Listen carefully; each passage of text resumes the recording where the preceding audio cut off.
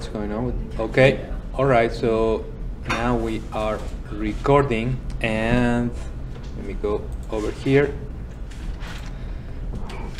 We have been discussing for a long time about hydraulic fracturing, and we said that our objective and our conceptual idea of multi-stage hydraulic fracture is to have several fractures, one next to each other, to take advantage of the surface of the fractures to be to have more surface in area in contact with the reservoir.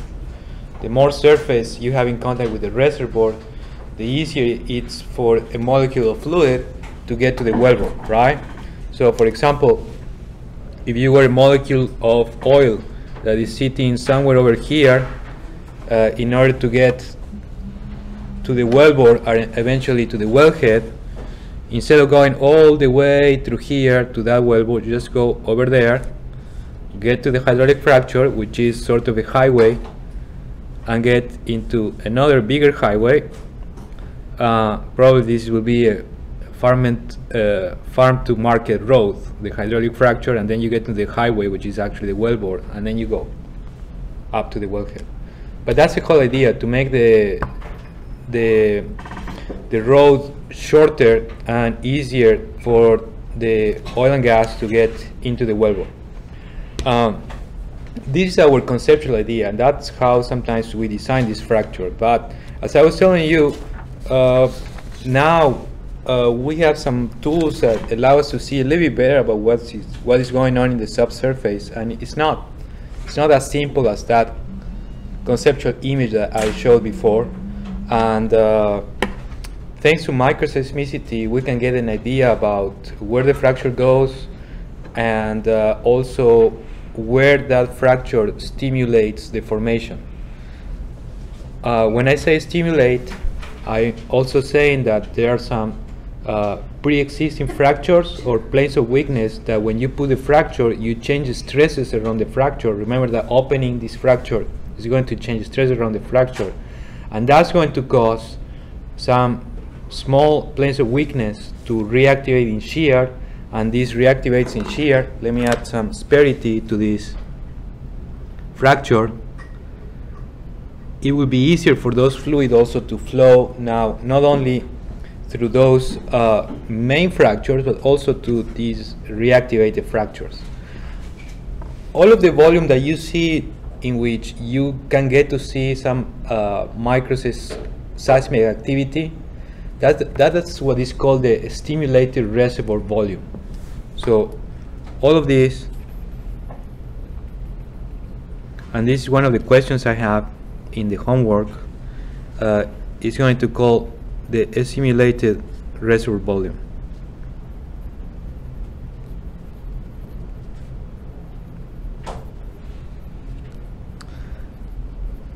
And that gives you a rough idea about how far your hydraulic fractures went, and what you may expect for production. Yes? So you just get the area of it, or like how do you get the volume? You multiply by the thickness. Here I'm making a plot in 2 dimensions, a top view, right? But if you were to see this from the side, and this is your Payson, and these are your expected fractures. Now we're looking from the side, right? This is side view. Very likely you'll get to see that also you see microseismicity here, and ideally it should be limited to your formation pay, but sometimes also goes a little bit further away. And especially in these cases, we see that here we have a fault. Probably that fault is gonna cut through not only the pay, but a little bit further else. And I did that with blue. I don't have blue today, so let me do it just with green. But in addition to that microseismicity over here, probably in that case, you will see that you also see microseismicity somewhere else. But Also, this cloud, if you see it in 3 dimensions, you'll get to see how far also it goes in length or in depth. And for example, in the homework, I just gave you, I'm not giving you that other view, but I'm just telling you to assume what is the depth. And then you multiply the area by the depth, and you'll get the volume. So the story here is that, as you may expect, many people have worked on trying to correlate what is the size of the stimulated reservoir volume and what is the impact of that on the cumulative production. So that would be the integral of the rate with time, right? So cumulative production as a function of stimulated reservoir volume. And it turns out that in many cases, it's not perfect, right? But you kind of sort of find a correlation that the bigger the stimulated reservoir volume, the larger the cumulative production is. So if you were to calculate this stimulated reservoir volume, multiply that times porosity, times saturation, and times the recovery factor, in principle, you will be able to predict what is the cumulative production. However, there are some cases, and this microseismicity is not a magic tool. It helps a lot, but it's not everything. There are cases in which you see very little microseismicity and you see lots of production, and there are some other cases in which you see a lot of microseismicity but not much production. Those cases are there, right? And those are linked to here something which is called aseismic sleep. Sometimes you could have reactivation, but your fractures will not emit seismicity. This is similar. You remember when we were talking about ductile and brittle, that sometimes some rocks, and you heard that in the lab, right? That if they break very quickly, they make a loud noise. But sometimes if you were to test something at a higher confining stress or a softer rock, sometimes it just keeps on getting stronger and stronger. And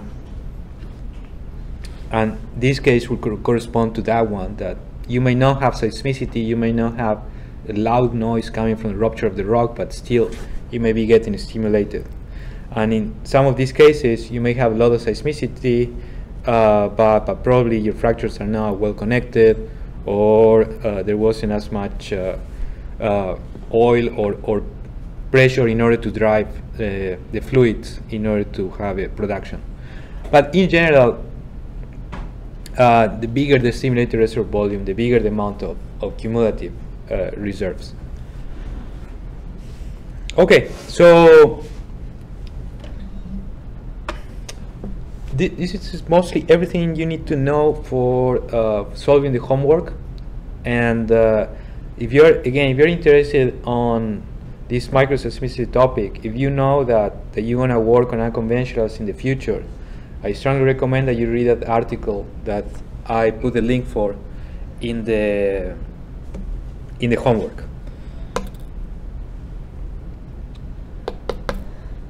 All right, so we're going to move now to the next topic. We are done with hydraulic fracturing. The next topic is, and the last topic of the course, is going to be reservoir depletion. And in particular, we want to see what is the evolution of stresses, the evolution of porosity, and one more and permeability with depletion. Okay, and now it's going to be very useful for us. And now we know about hydraulic fracturing, we know about leak-off tests. We can take a look a little bit more closely at what is going on with reservoir depletion. And before I start talking about this, let me share with you a real example about this topic of reservoir depletion stress path. So let me see. I think I downloaded that. Yes. Okay. This is a paper that talks about what is the reservoir stress path. That will be how stresses vary in the North Sea. Informations that are very soft. These chalk oil fields, they have a very large porosity and are very soft. So if you increase a little bit the stress, they compact quite a bit. And what we want to see over here, so this is the fields that we're going to be looking at. What we're going to be looking at here is this. So let's see what's going on here. Let me try to go here full screen.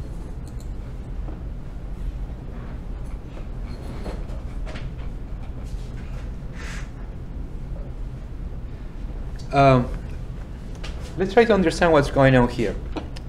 This is a reservoir with the initial pore pressure somewhere over here, and after some time they start, as always, as you will do, to deplete the reservoir. So you lower the pressure in order to produce more fluids. Every so often they will do a hydraulic fracture test in order to measure what is the minimum principal stress. So we already know that with hydraulic fracture tests we can measure the minimum principal stress, and that's what they do, right? At the same location, and at the same location they see that minimum principal stress decreases with pore pressure. What do you think is going on? Why is this reservoir stress path going like that? So this is the horizontal stress. Before trying to answer that, what about the total stress, the overburden stress? Is that going to change with reservoir depletion? Yes. Why? If pore pressure is increasing, No, pore pressure is decreasing. Oh. See, yeah, all the time here is decreasing. So you see, we go, this is time 0, this time 0, and it moves to the left. This is a little bit confusing, but this one is moving in this direction. So do you think the overburden on top of the reservoir is going to change? So by depleting the reservoir, will you change the weight of the rock on top? Will you change the amount of water on top? This is an offshore case. Not very likely, right? So the total weight on the reservoir is going to be always the same. That total vertical stress is going to be always pushing down, and it's not going to change. There are some cases in which it can change, but let's forget about those special cases for now. But look, the total horizontal stress, the minimum principal stress, it does change with depletion. And this is because you're lowering the pore pressure, and this is the total stress. So the result of this is that with depletion, every time your total stress is going to decrease a little bit. And this is what we're trying to understand. And this is going to be very important because when, and this is actually a problem right now for unconventionals, because usually unconventionals are deeper than conventional fields, right? Because the source rock was the one that sent those hydrocarbons to the conventional formations. So when you want to get to the unconventionals, you need to get through the conventionals, and if those are depleted, that's going to cause quite a bit of problems for drilling, because the minimum principal stress is very low. Mr. Ewan? Does sigma V also decrease? Like SP is not going to decrease, but what about the effective vertical stress? That's exactly what we're going to get into now, in trying to explain how effective stress are going to change and how total stress are going to change. So this is the key on understanding this problem of depletion, understanding both the total stresses and the effective stresses. And I can tell you that effective stresses are going to increase always. Yes? So in this case, SH min would change, but SP wouldn't change. Correct, correct. So here you have another interpretation. It's a similar plot, but you can clearly see, and this is all real data, okay? This is all tests in which you measure the minimum principal stress, and you see that as you lower the pore pressure, the minimum principal stress goes down. All right, so let's try to explain that.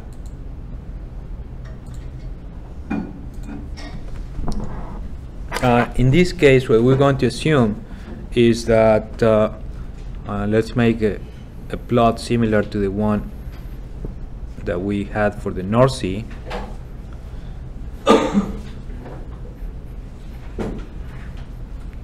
We have the reservoir at some depth. Let's assume that that reservoir is limited by 2 faults, and here we're going to be decreasing the pore pressure, and as I was telling you before, well, here let me add a cap rock. The vertical stress, the total vertical stress, is not going to change. You're changing here what is the pore pressure inside. You're getting mass out of this, but everything on top, it's not going to change. So the vertical stress is going to be constant.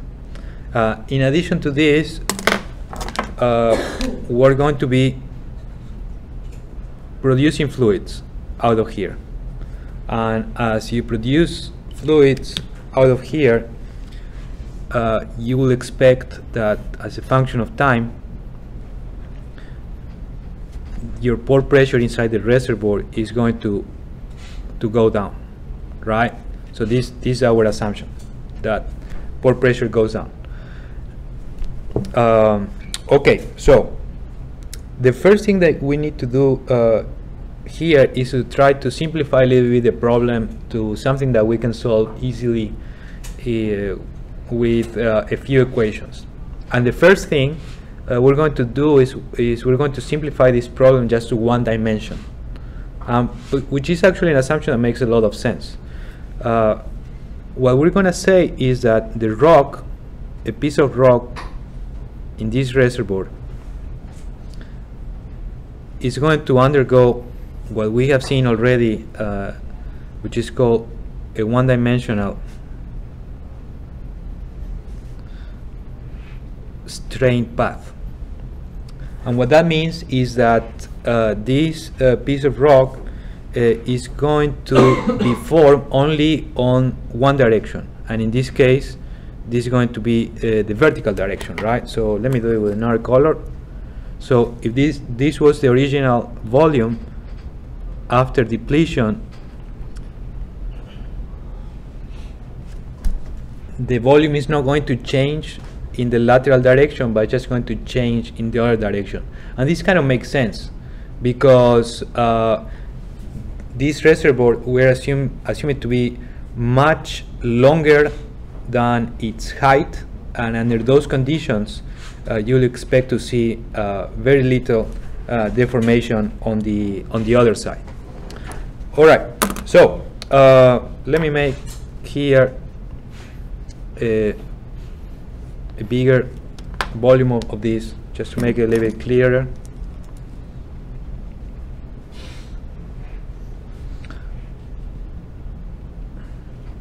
And let's put here a coordinate system to help us in writing these strains. So we have 1, 2, 3. If the original height is h, and after depletion your reservoir shrinks in vertical direction a distance delta h, what is going to be the strain epsilon 3,3?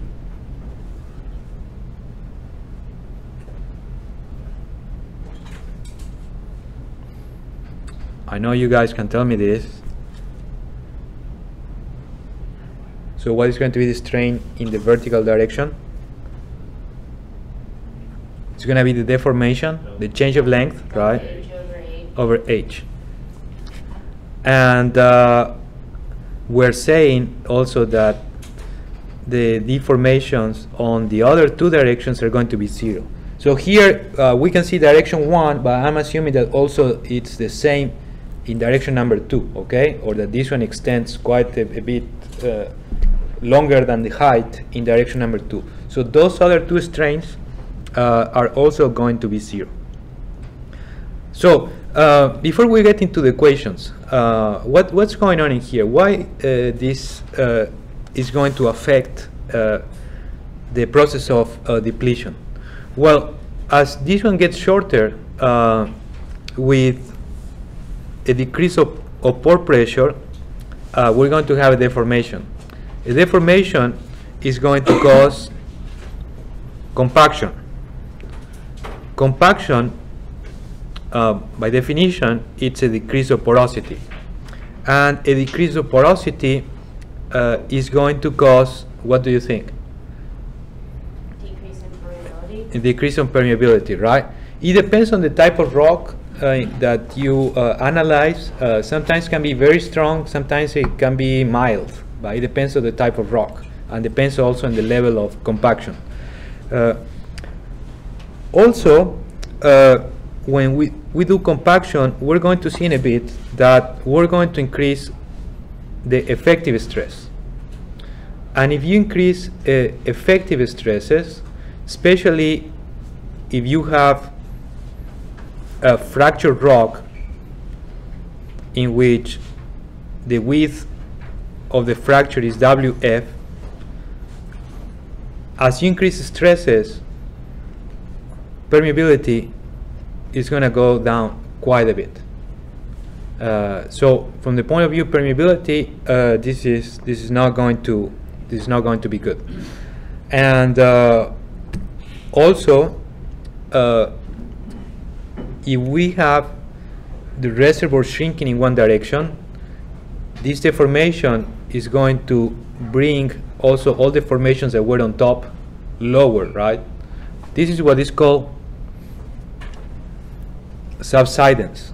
And as a result of that, let me add a little bit of color here, make it obvious. If this surface goes down, this rock is going to go down to, this surface might go down to this, which is called subsidence, or some people call it subsidence. I heard those two. And if you have this piece of rock going down to, notice that also you might reactivate some faults. So it can be a big problem if you do not know how to quantify in advance. So this is the objective. We want to calculate how much the reservoir is going to get smaller. We want to calculate how much porosity is going to decrease, how much effective stresses are going to increase, in order to know if that's going to have a big impact on permeability. So sometimes this problem of depletion can have just implications inside the reservoir. Some other times can have implications outside the reservoir, subsidence or full reactivation near the reservoir. There's actually some data, interesting data, that you see that as some reservoirs are depleted, sometimes you start to see seismic activity. That's because you're altering the state of stress around the reservoir. Okay, so let's go to the equations now. Okay, now that we have the conceptual problem, in order to solve this problem, we're going to see something new, something that we haven't seen before. It's a new concept. It's not too difficult to understand, but it's very important for this particular problem. If you remember, coming back to almost the beginning of the class, we talked about elasticity in 3 dimensions and the relationship between stresses and strains. And in order to do this, when we did the expansion for porous media, we used what is called the Terzaghis effective stress equation, which tells us that effective stress is equal to total stress minus pore pressure, right? That's what Terzaghi says. And this equation works very well. However, if you want to be a little bit more accurate in calculating deformations, and that's what we're going to do right now, there is an alternative effective stress law, which is called the Biot's effective stress. This Biot guy was very smart. He was working for Shell. This is where he came out with this. And he says that effective stress is total stress minus a coefficient alpha times the pore pressure. So it's a small difference, and it's a more general rule of effective stress, and you get to see, and actually we measure in the lab this quite a bit. We see that this value alpha is more or less from 0.4 to 1, where, for example, porous sandstones, probably they have a value of 0.9, 0.95, approaches 1. The softer the rock, the bigger the Biot coefficient, and if you had some very tight shales, probably this coefficient will go closer to 0.5, 0.4.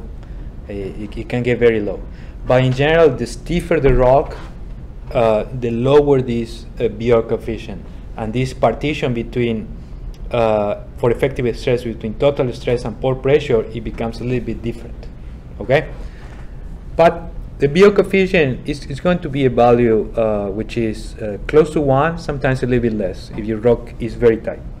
So with that, now let's use this Biot effective stress into this equation. And remember that here, when I write this underline 2 times, I mean this is a tensor, and I'm writing 6 components in one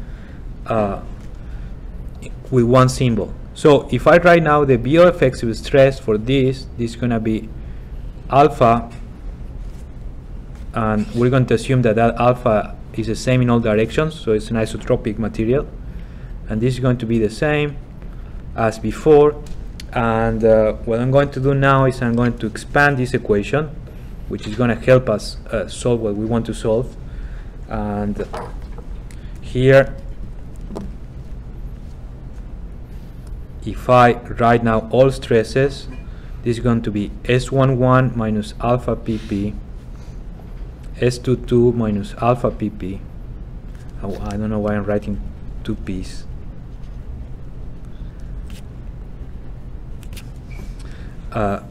S33 minus alpha pp, same as with the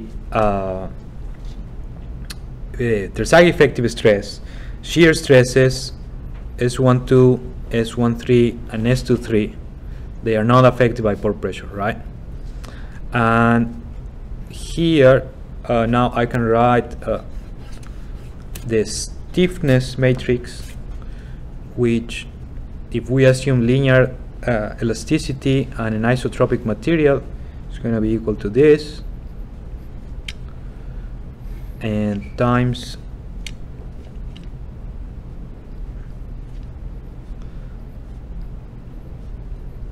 I guess by now, guys, you may have forgotten about this, but we're using it one more time. And remember, this like this, these are zeros, and these are some value that I don't remember, but we don't need it anyways, so we're not going to write them. And here we have the strains.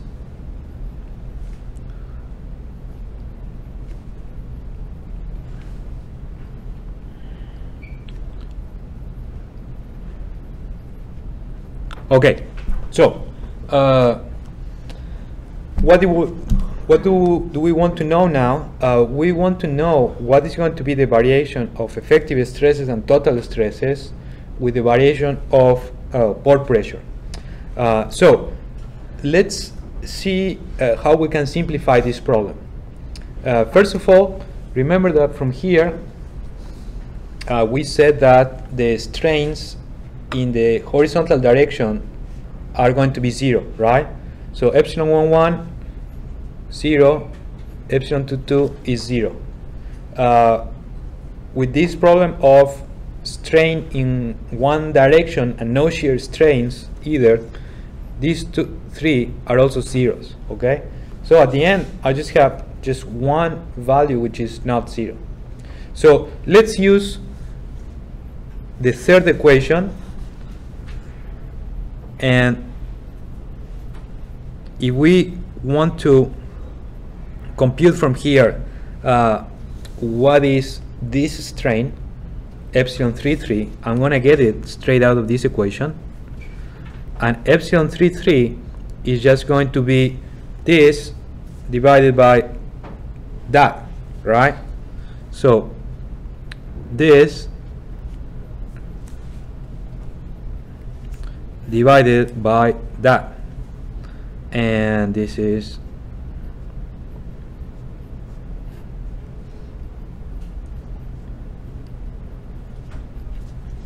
and that's it. Let me simplify this a little bit. What is going to be the derivative of epsilon 33 with respect to pore pressure? Why? Let me tell you before we get into the math. We said that the overburden S33, this is the one that's coming in the vertical direction, that's going to be constant. So I know that one is going to be constant, and I know that my pore pressure is the one that's going to vary. So this is just an elastic parameter, it's constant, this is going to be constant, and this is the one that is going to vary. So I'm interested in knowing what is going to be the variation in epsilon 33 divided a variation in pore pressure. Can you guys make that derivative? And let me tell you one more thing. In order to simplify this, I'm going to call all this thing and something, this is what we already know. This is the constraint modulus M. So I could write here derivative or partial derivative is the same. The variation of epsilon 33 with variation in pore pressure. That's going to be what? Is M constant too? M constant too? Yes, M is constant. It's a property of the material that we assume it doesn't change with pore pressure or with stress. It is a linear elastic material. Isn't this just 1 over Young's modulus? No, you're missing something. Negative alpha M? Negative alpha divided by M, Oh. right? Because M is down here. And basically now we have the solution for telling what is going to be the strain due to variation of pore pressure, PP, right? It's just going to be the Biot coefficient divided the constraint modulus. Yes? So why are we assuming epsilon 11 and epsilon 22 to be 0? Wouldn't there be like any elongation in the other side? No, because we're assuming that this one is very, very long, and if you have the stress coming down in this direction, if this one tries to expand in that direction, that won't be possible, because you have the same piece of rock right next to it that is always trying to do the same. So if they all try to expand, no one will expand. Just imagine just for a minute that you're adding more stress to this, and this one tries to expand due to the Poisson effect. If it's alone over there, it might expand, but we know that we have more rock next to it. If they all try to expand, no one is going to be able to expand. All right, so we have then now the first equation that we need in order to tell what is going to be the strain due to a decrease in pore pressure. And I think it would be a good idea to start with the example. So we have an equation, let's try to apply it. Let me get to this example.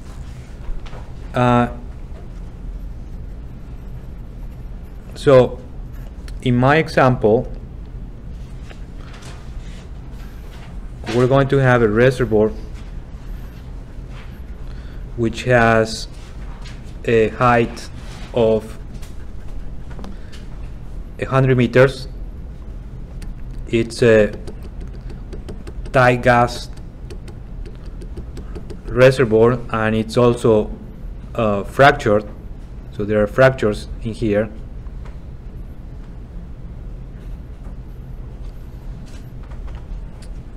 We're depleting this reservoir, and so the depth of 4 kilometers. We're going to assume that our reservoir rock, it's as we said, is a fractured sandstone. Its porosity is 0.21, Biot coefficient is 0.9, Young modulus is 2 million psi, Poisson ratio is 0.17, and when you do the production, we'll assume that we're lowering the pore pressure by a very large amount of 35 MPa. Notice that this is a negative variation, right? Because your final pressure is smaller than your initial pressures, so the variation should be negative. So, question number 1, and this is, we already have the equation for that. My question is, what is the value of delta H at the top of the reservoir? Can you please calculate that? So here you have the equation for the strain, right? And we said that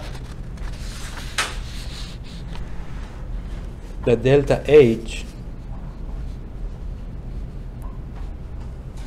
is just going to be this. It's going to be that settlement at the top of the reservoir divided the height of the reservoir. So in order to solve this problem, as always, I recommend that you go to the SI units. That's going to be easier. So you need to convert that modulus from million psi to gigapascals or megapascals. That's going to be easier because your production data is in megapascals, and you should be able to solve it. Okay. So I'll give you 2 minutes in order to solve that. Is the delta E33 different than E33? Not really. In this case, it's going to be the same. It's going to be the same thing. The delta just means a variation. But if the initial strain was 0, then the variation is just going to be that absolute number.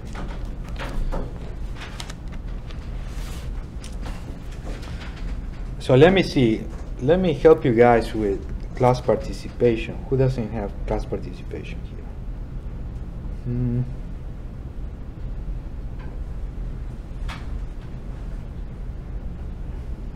Daniel, are you here? Yeah? Can you solve that problem? Yeah. Okay.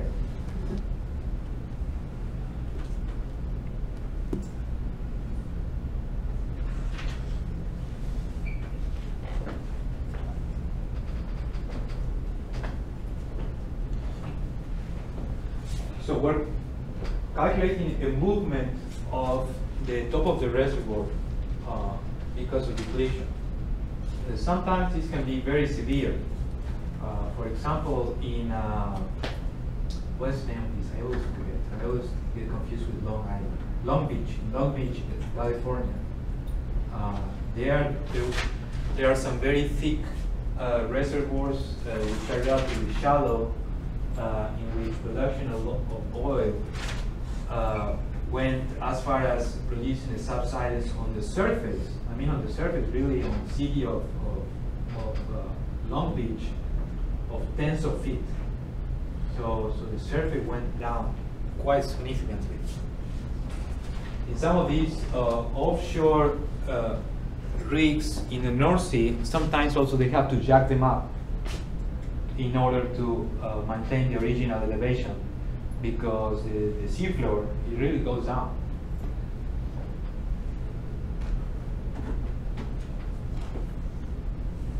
And the opposite happens when you have injection. When you have injection, and if you increase a lot the pressure in the reservoir,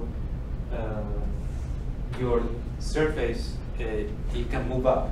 That's called, instead of subsidence, it's called uplift or heave.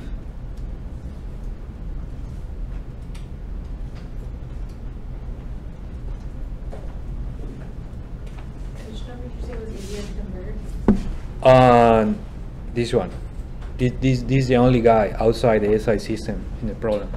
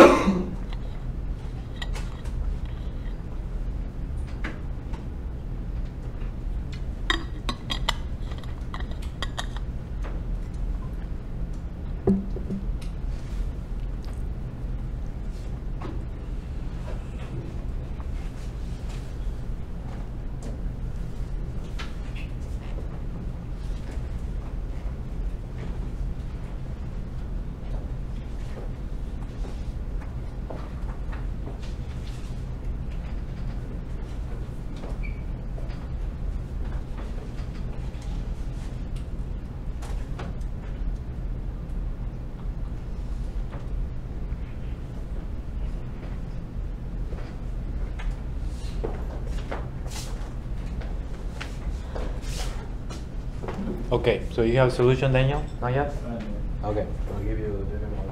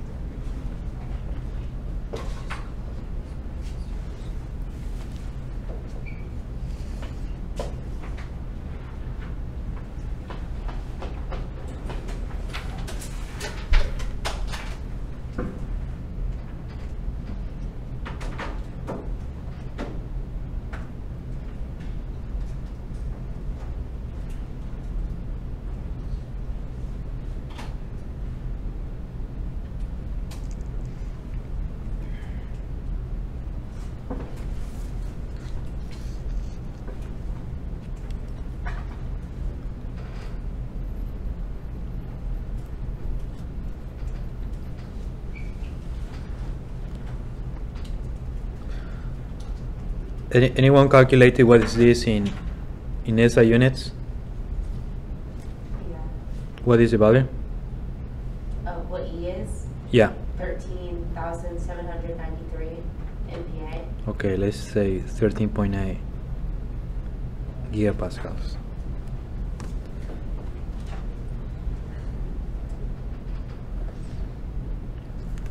Probably the first thing that you have to do here is to compute what is M.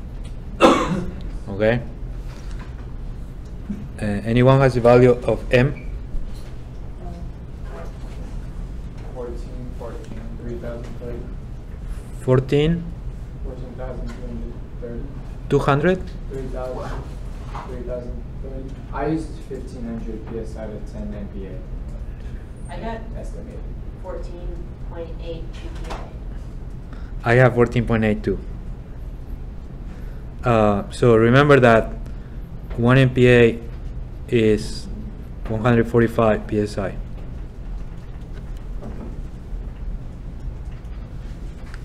Okay, next step would be to compute epsilon 33. Daniel, you have the answer? I got 3,000, but that seems too high. 3,000?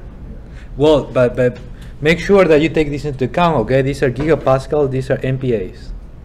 So this will be 14,800 in megapascals.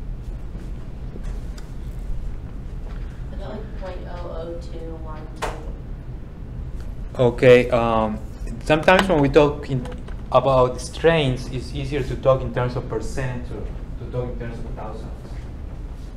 So what you get here?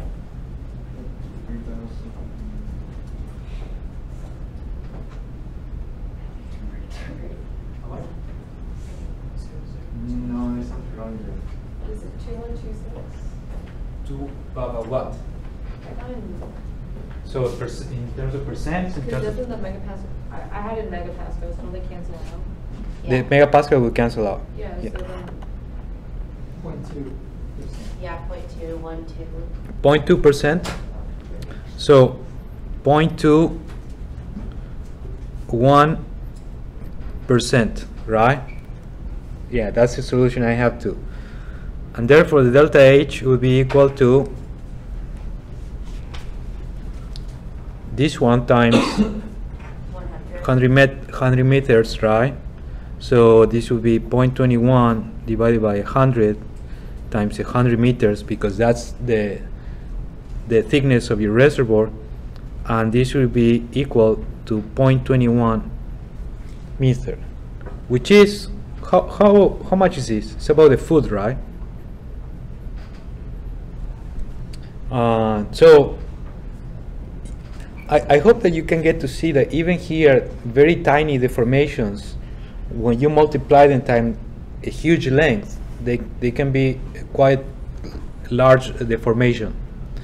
In some of these reservoirs, they are even, some of them are softer, and some of them go into grain crashing, something that we're not assuming here, that will make this deformation much larger. Okay. If we have time, I'd like to come back here and talk about rock compressibility. But we'll talk about that later on, okay? But this basically, this is the rock stiffness. The inverse of that is rock compressibility. But I'll come back to that later on. So, yes? Sorry, back to that real quick. Why is it 0.21 over 100 and not just 21 over 100? This one? Yeah. So, It was 21%, right? So it should just be 21 over 100? yeah. So it's 0.21%. Oh. Yeah. Okay, my bad. So this will be 0.21 divided by 100, right?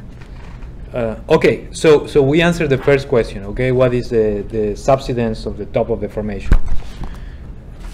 You can continue doing a little bit of math over here, and you will see that similar as we showed before, now we use the first and third equations. You will show that the horizontal stress, sigma 11, effective horizontal stress, is equal to something that we know very well so far, Poisson ratio divided 1 minus Poisson ratio, the vertical stress. And because of this, our total horizontal stress, S11, is going to be equal to this. Now we apply the Biot equation plus alpha pp, okay? So you see this one, this alpha pp just went to the other side, and this is the same as that. And now what we can do is we can calculate the same as we did before. Remember that this guy is going to be constant. All the material properties are going to be constant too. The only thing is going to change is the pore pressure. So we can do the same thing that we did before and ask ourselves what is going to be the variation of the horizontal stress with the variation of pore pressure. So basically where is the variable pore pressure? It is here and it is there, right? So this is going to be equal to minus alpha times this plus alpha, and alpha is going to be a common factor, and this is going to be equal to 1 minus 2 Poisson ratio divided 1 minus Poisson ratio. And this is a coefficient that we're going to call coefficient A. So now this equation tells us what is going to be the variation of the horizontal stress as a function of the properties of the rock. And notice that mostly it's about the Poisson ratio. Biot coefficient is in there too, but the main thing is the Poisson ratio. For example, what would be the variation of horizontal stress if our Poisson ratio is 0 with pore pressure? Let's say Biot coefficient is 1, about 1, and Poisson ratio is 0. The coefficient A will be just 1, right? It will tell us that the variation of horizontal stress is the same as the variation of pore pressure. So notice now this equation is exactly the one that we needed in order to solve this problem. You see, this is the variation of horizontal stress with pore pressure, and we see that this value is about, for this place, 0.77, 0.8, 0.84. Well, now we have an equation that tells us that as a function of the Poisson ratio. So let's try a few more equations before we go to the example.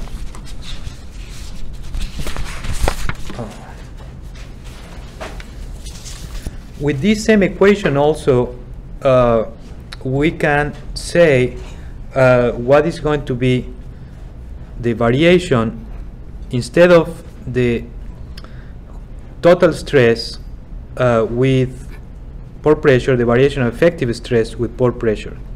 And that's going to be basically, if this is constant, effective stress is just going to be this one minus that one. So basically this is just going to be minus alpha Poisson ratio divided 1 minus Poisson ratio. And since we're here, let's answer one more thing.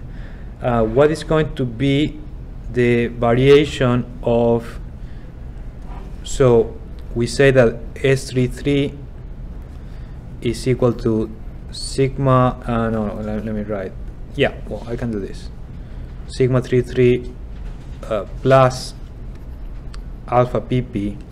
Well, but actually, well, I want the other one. Sigma 33 is S33 minus alpha pp. What is the variation of sigma 33 effective vertical stress with pore pressure?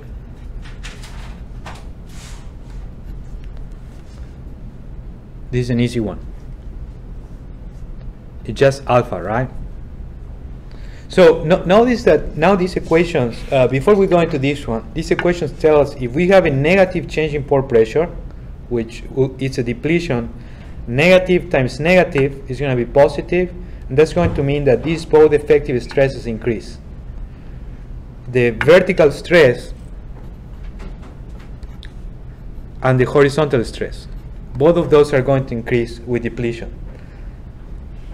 However, the total horizontal stress is going to decrease. This is going to be a positive number, and this is going to decrease. So then let's go, now that we have those equations, let's try to interpret, according to this equation, what is going to happen when we have depletion. So let me move this a little bit. Forget a minute about effective stresses. We'll come back to that later on. And we're going to make a plot of what is called a total stress path. in a total stress path, similar to what you saw in that field data, we have pore pressure over here, and let's say that this was initial pore pressure in the reservoir, and on the y-axis we plot total stress. We're going to be decreasing the pore pressure. What did we say about the vertical stress with depletion? We say it remains constant, right? So this one is just going to be a line that goes in that direction. Vertical stress, and in our example S33, it remains constant with time. And the horizontal stress, let's say this one started here and horizontal stress starts somewhere over there, lower than the vertical stress, is going to go down with decreasing pore pressure at a rate which is proportional to this parameter A, where A is, we saw that it can be as large as 1,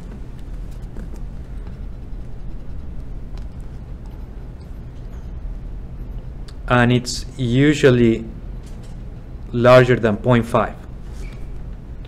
And you calculate that with the Poisson ratio.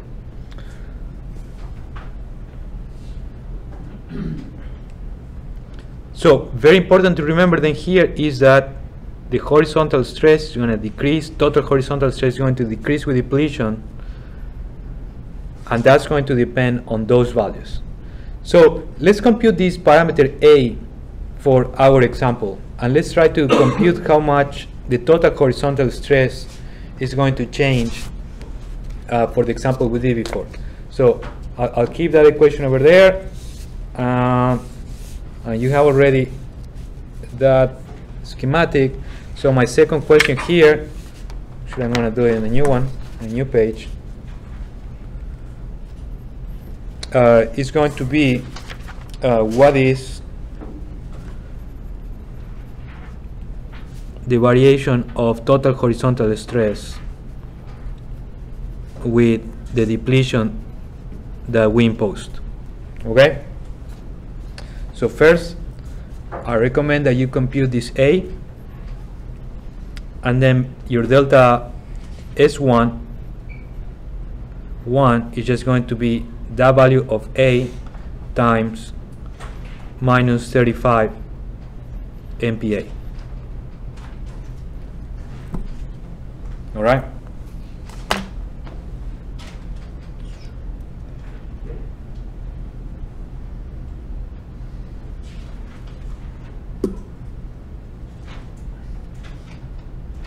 And I see that you, Jason, you don't have any participation points in my notes on this. So can you solve this?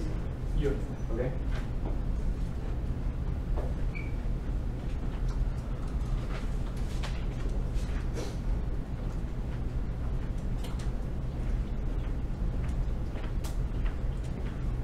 We're using the same values from the... Yeah, same. Yes, same problem.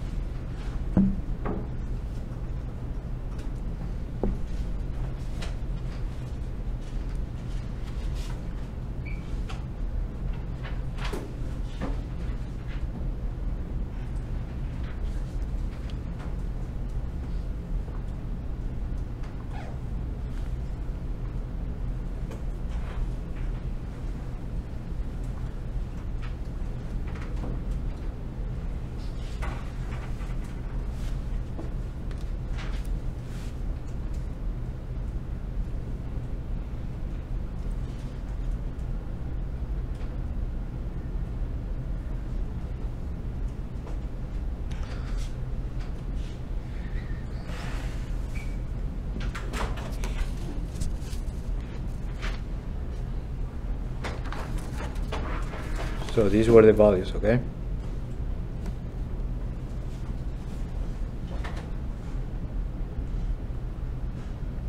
Notice that coefficient A is just a function of the Poisson ratio, it's not a function of the Young modulus.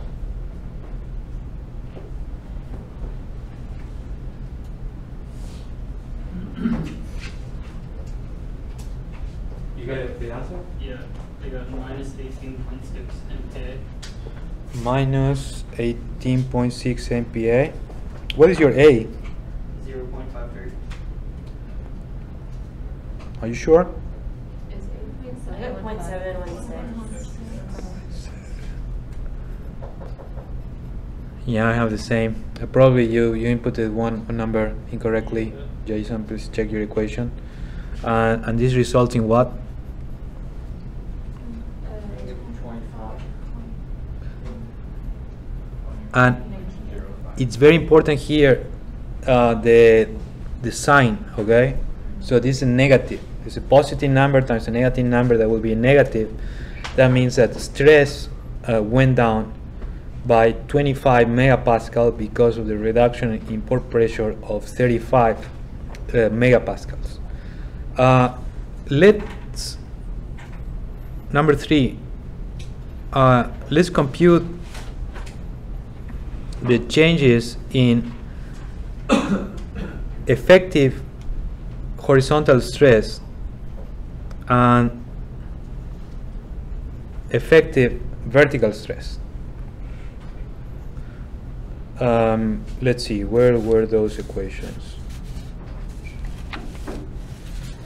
They're right here.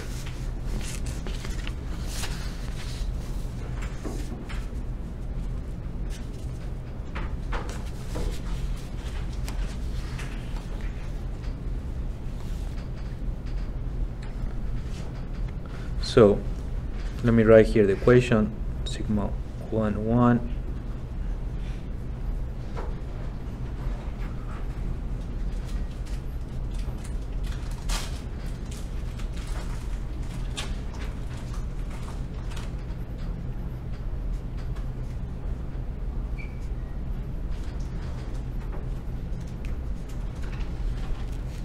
So please let me know the answer as you get it.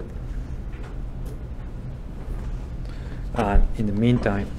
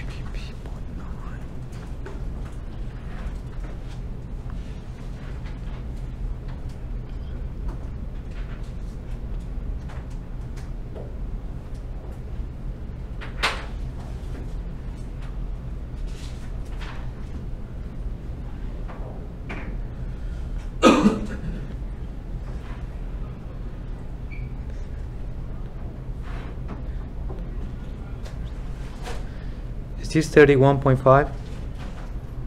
Yes. Okay. This no positive. This is positive, right? Yeah. And what about this one? 6.45. Okay. So what the problem here is telling you is that both of those effective stresses go up. Horizontal effective stress goes up much less though than the effective vertical stress. So if you wanted to look at this in a more circle, what that would mean is that here you move about 6.4, and this point over here goes about 5 times that, right? So 5 times 1, 2, 3, something like this. So your new Mohr circle now goes from here to there.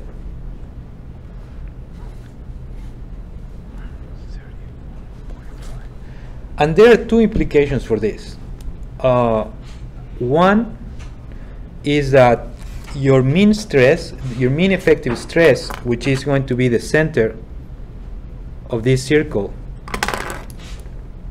it moves to the right, right? So your mean stress now is higher, and if your mean effective stress is higher, you're going to have compaction. That compaction, as we say, is going to reduce the porosity, and it can close fractures. And the second implication of this is the radius of your circle is now also bigger, so you have more deviatoric stress. And more deviatoric stress, it can sometimes make the rock fail, especially if this Mohr circle, as we saw, let us plot the top of the circle here. It went into this direction, and depending what is the strength of the rock, let's say that our shear failure is somewhere over here. Depending on what is this stress path, sometimes it can go in this direction and go into shear failure. Some more times just can go into this direction and go more into just compaction. So sometimes with depletion, it happens that you may also have a shear failure in the reservoir. And that's going to be caused principally by the Poisson ratio. Notice, if the Poisson ratio is equal to 0, and remember physically a Poisson ratio equal to 0 means that when you compact a rock, it doesn't expand to the sides. So Poisson ratio more than 0, it will expand when you compact it, but equal to 0 is like you compact it and it just stays the same. If you have such a rock with a very small Poisson ratio, let's say equal to 0, your change of effective stress is going to be 0 too. And if your change of effective lateral stress is equal to 0, that means at that point it's going to remain anchored over there, and this one is just going to move, and your Mohr circle is just going to get bigger and bigger, so it might run into shear failure. But remember that rocks usually do not have a Poisson ratio equal to 0, and this one is going to move to the right, and effective stresses are going to increase, both of them. But the horizontal stress is going to increase much less than the vertical stress. And let's see, how are we doing with time? I think we're close to the end, but I have one more thing here. I like to know what is the change in permeability assuming an equation in which K divided original permeability. I want you to compute this number. This is a typical equation that it's used for permeability of fractured reservoirs. It's going to be the exponent of minus a fracture compressibility parameter. This is not Biot coefficient. Okay, let's just change the name so to make it clear. This is going to be CF times sigma H effective minus sigma H 0. So this is going to be basically the change of effective horizontal stress sigma 1,1, and I like to know that for this rock in which CF is 0.25 1 over MPa.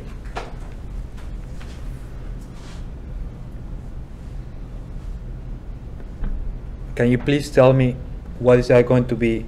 This sorry about that. what is going to be this the new permeability for the new effective stress. And in this case, I'm assuming these fractures are more or less vertical, so the stresses that change the permeability are the horizontal stresses, not the vertical stresses.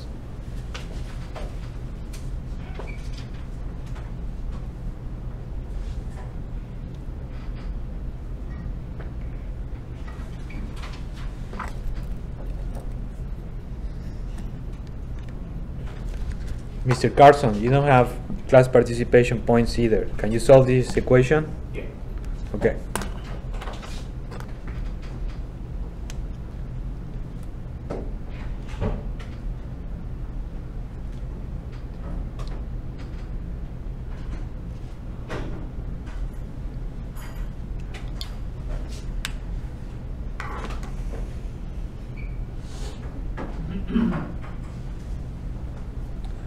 So what this equation tells you basically is that the bigger the stress, the lower the permeability, and it's an exponential relationship. So if I were to plot this, it looks something like this. It tells you that the logarithm of permeability decreases linearly with the value of effective horizontal stress. I got 0.199. Okay, so let's say 0.2, okay? Yeah. So according to our computations then, in this fractured reservoir, because of depletion, we also have a decrease in permeability. The new permeability is 20% of the original permeability. And sometimes this is a huge issue, especially for now for unconventionals. When you do hydraulic fracturing, usually your effective stresses tend to be relatively low. Your fractures tend to be open, but as you start depleting, you increase a lot of the effective stress and your fracture permeability goes down significantly. Sometimes even you can have something which is called propan embedment, in which your fractures closes so much that the propan gets embedded into the shale and it closes again. So it doesn't have that propped width anymore. And because of that, your production rates also plummet significantly. All right, guys, I think we need to do a few more things about this compaction reservoir depletion problem, but we're almost done. So this is the plan. Monday and Tuesday you have the laboratory. I'll send instruction for that. On Tuesday we're going to have the lecture. We're going to finish this and we're going to go through the review of the previous homework and questions for the exam. So that's going to be the review session. And my plan that is on Thursday we don't have lecture and you just study for the exam. And if you have some questions, you're welcome to stop by my office. Okay? All right. Okay. I'll see you next week then.